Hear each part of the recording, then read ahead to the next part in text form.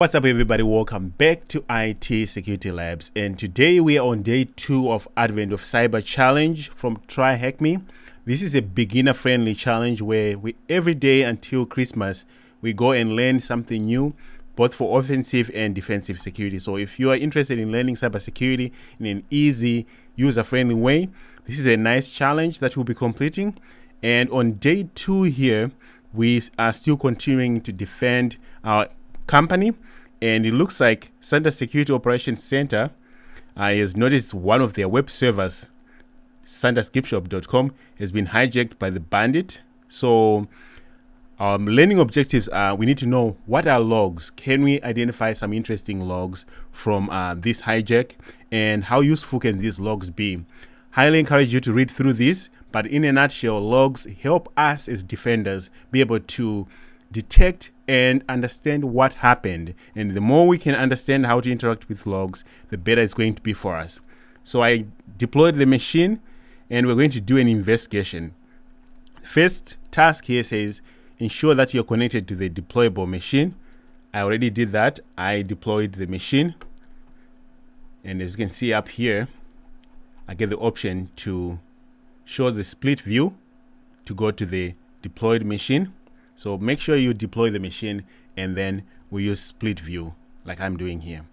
All right, the moment we get in, before I start answering any questions, I do an ls, and I already see that I have SSHD, which shows me that these might be login logs from SSH. So I'm already going to interact with that just to see the first 10 using the head command. Yeah, it looks like we can see who connected here and from where using SSH. Then we also have webserver.log. So we'll use our head command again. And we can see that, yes, these ones are regular web servers because we see get request here. So with that, we start answering questions. What do they want us to do with those two pieces of information? So web server logs come from web servers, and of course, SSH, this is login attempts, logging what happened. Use ls command to list the files present in the current directory. How many log files are there? We saw 2, so we submit that. Security managed to capture the logs generated by the web server. What is the name of the web server log? It's the webserver.log right here.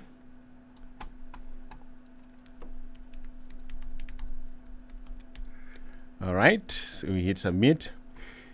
Begin investigating the log file from the question number 3 to answer the following questions. Okay, so webserver.log.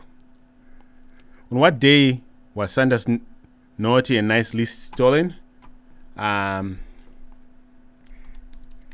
If we do keep webserver.log grep Santa, hope Santa has his name in the log file. If you look through these, we see a bunch of Santa Claus, but we see Santa's list.txt. That looks interesting. So we know that was on this day, November 18. So if we go online and look for a calendar, Friday, you can just go online and look up what day that was. It's a Friday. I just looked it up. So November 18th was a Friday. Weird way of asking us that. What is the IP address of the attacker? This was 10.10.249.191. According to the log right here. All right, what is the name of the important list? We found it, Santa's list.txt. All right, so this is going super fast. I don't like to waste a lot of your time. I know you're busy. Look through the log files for the flag. The format is THM with curly brackets. So going back here, the flag is either in the web server or it's in the SSHD, but my instinct tells me if everything was in the web server. Now let's try the SSHD and grep Tryhackme, and there we go.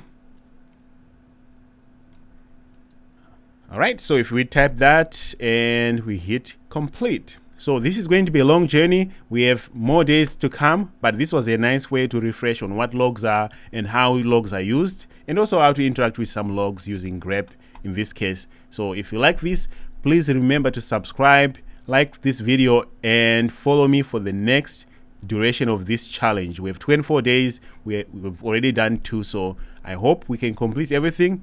Otherwise, see you next time.